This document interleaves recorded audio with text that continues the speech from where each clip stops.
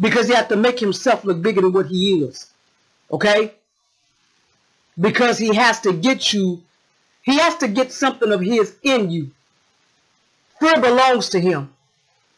And once he gets fear in you, then he can add more. Because once he get that gate open, how many of you know that when he get fear, he bring in perversion, confusion, jealousy, insecurity, whispering, just like this with this so-called homosexual marriage. It was really never about the marriage. They needed to get that in because everything else started, every kind of perversion on the backside came in.